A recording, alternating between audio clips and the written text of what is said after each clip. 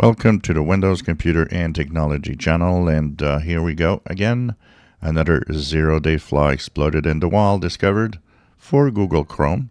So you have noticed that this week we already had the security updates for Google Chrome, and now today we have another one as yesterday late in the day, May the 23rd, Chrome issued another update.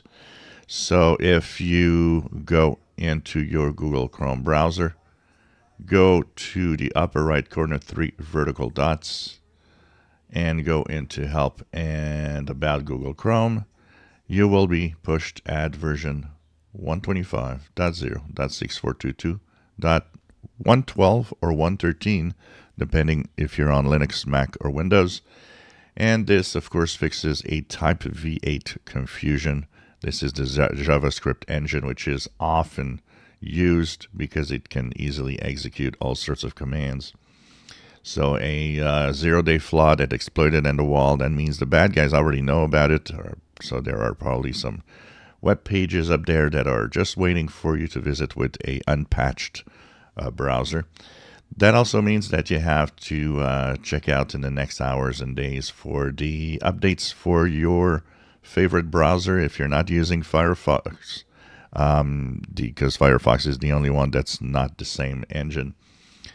Every other browser will have a security update for this because they're based on Chromium, and this is a Chromium fix, plus the fixes that were this week.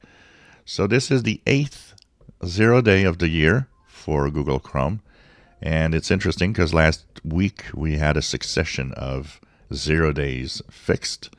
And now this week we have another one. So there's a lot of little flaws in the operating system in the browser that are being discovered. And, you know, thank God to these people that discover these flaws so that we don't get bitten by malware because of hackers. So it's important to fix. This is the most important thing that keeps you safe, not antivirus. Even if you have antivirus, a unpatched Chromium or Chrome browser would infect your machine anyways.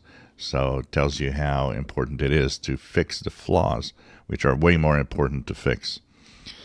So check it out, and hopefully you'll stay safe with your browser. And of course, check any browser that you have that is Chromium based, like I said, Brave, Opera, and so on, and Edge. And hopefully they'll be fixed soon for the security flaws of the week and the 0 day. If you enjoy my videos, please subscribe, give us thumbs up. Thank you for watching.